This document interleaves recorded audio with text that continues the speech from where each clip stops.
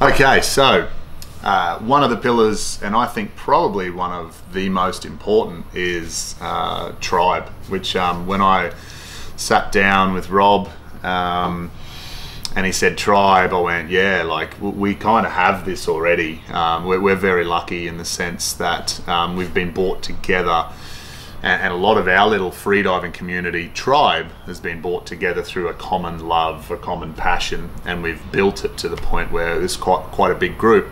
But in terms of humans, I think we've always needed this. And I think in some respects, community and tribe has been lost a little bit in our 21st century world. We get so introspective and so like, okay, well, I go to work and then I go home, and then, you know, we don't quite get the connection that we're needing in this 21st century world where our brains are overworked, we're quite often undernourished with our diet, we don't do as much exercise, and then we don't connect with people. So I think this is where this 5 pillars is super important, and this one in particular is a biggie because I think, you know, from you know, way back when, if you were ostracized from the tribe, it basically meant certain death. Yeah. You weren't protected by the tribe, you didn't have that social connection, you didn't have a mate, you didn't, you know, reproduce, all of these sorts of things, and then you were ostracized from the group, and that saber-toothed tiger came and ate you because you didn't have the protection of the tribe. But I think the thing is our brains still operate the same way. Yeah. So if you don't have a tribe, if you don't connect with people regularly, you don't have friends, you don't have a good support network, you don't have family that support you either, I think that's, you know, a really tough thing to deal with as a human. And we have this thing in front of us. This is actually called a freediving buoy.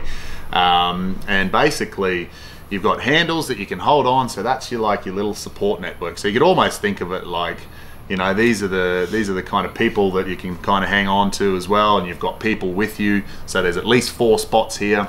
Underneath you attach the line, which goes deep into the ocean. So you dive down on one breath. And then you always have, in freediving, the number 1 rule is you never freedive alone. So you always have a safety or a buddy. So that buddy watches you on your way back up, comes down, makes sure you're all right. So in a lot of ways, this is a fantastic little metaphor for tribe. Yeah, I think even the handles on the side where you can hold on, you know, your tribe really is a crux of support. And as you said, you brought up a couple of great points, which was that alone, you know, is never how we've been, and this modern world is so can be so fractured, and we lose that. And it sounds really traditional and really sort of sometimes old-fashioned, but I think the reason that it's been a crux of our species is because that it works.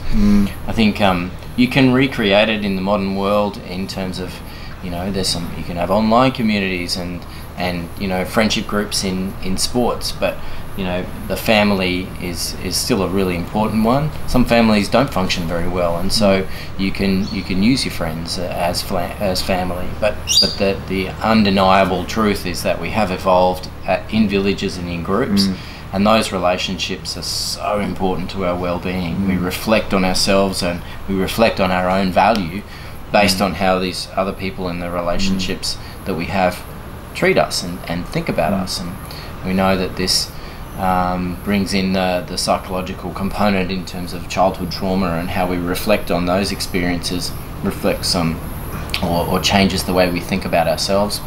Again, not getting too deep, but our tribe is an essential part of well-being. Relationships, I think, is a complex one, and it does bring into focus the psychology of it all. But our partners have to sometimes live with someone with depression, which is another interesting challenge. That's I suppose, you know, for anyone who may be watching this now or searching, it's quite important, I think, to bring in, if you have a partner, to bring in your partner into this, or if you have your father or your mother who's trying to help you, like, because what I found was I reached for the people closest to me, and they didn't have the answers because they'd never experienced it. Yeah. And so that can be that can be very disheartening as well, because then all of a sudden you go like, oh, this person that I hold as one of my nearest and dearest, they've never struggled with it. What's wrong with me? And so, you know, I suppose even reaching out, because we know that so many people suffer from this, and you shouldn't suffer in silence, and all of those things that are out there at the moment, which, you know, it's okay to not be okay. All of these types of things are good, and they're good discussion starters, because, you know, it's not something, it's not taboo anymore. It's not like you should reach out. And the one thing that I didn't struggle with, I was actually okay with reaching out. I didn't like the fact that I had to, but I did. In my search for what was wrong, I would ask friends, I would ask family, like, what you know, have you struggled with this? And a lot of people hadn't. But I know a lot of my friends, and unfortunately I know people who, you know, took their lives. They simply they couldn't reach out, or maybe didn't have people that they felt they could reach out to. I don't know, but it's a really sad state of affairs when you get to the point where you just go, I'm out. I cannot deal with this thing anymore. It's too much. I don't want to be here. Yeah, so it's suicide prevention is part of all this, and it's an enormous problem. I think from a doctor's perspective, we know that we're bad at predicting suicide, which suggests that it possibly is an impulsive decision. So when I work with my patients, and I like to really encourage that relationship to your future self. You know, if you love and respect your future self, you know, you in the future, what will you be like, and what will you what will you have achieved, and that can really, I find, help. There's protective factors like family and kids and goals, but it's a difficult problem. But yeah, I think that the fabric of our relationships around us has got to be one of the strongest things that prevents that. I think we know that social isolation is a risk factor for many things, like heart disease and cancer and absolutely mental health. So social isolation is foreign to our DNA. It's not good for us, and you've got to try and manufacture a way to build a tribe around you. And I think, you know, we're a couple of blokes, and we know that, in particular with suicide, is that 75% or somewhere around that marker we've heard are men who take their own lives, and it's not exclusive to men, but we're men, so we've got to talk from that point of view. But what it seems is that women seem to have developed the ability, or have that innate ability, to be able to reach out to friends and talk about this type of stuff in their little social networks, which is really good. But what I don't think men, because, you know, and I catch myself doing it, like my little fella, he falls over and skins his knee, and I'm like, come on bud, jump back up, let's get into this. Whereas my little daughter, it's like, oh darling, are you okay? Let's talk about it. Oh, do you want me to kiss it better? So I think sometimes we do it ourselves to boys that then become men that say, well, you know, all of a sudden that grazed knee becomes the depression, where they go, oh, I've just got to dust myself off and I'll get through it myself.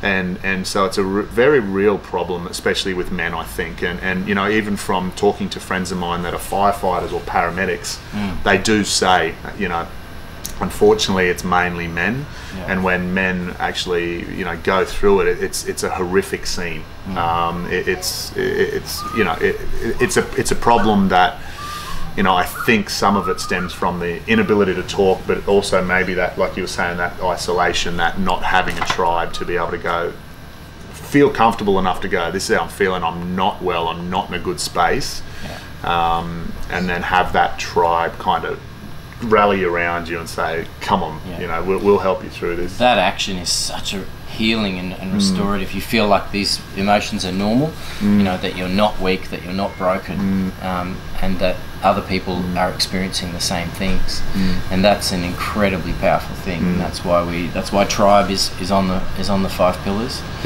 I wanted to touch a bit more on the living with someone with depression, and I think my wife particularly should come in here. But it's a difficult task. As I said, I think earlier, depression can be a really self-focused condition, and so it seems selfish to people around you. I don't think most people who have depression think they're being selfish, but it can be all-consuming. Living with someone with depression is a steep learning curve, and as Adam said earlier, I think often the best role to take is to just listen.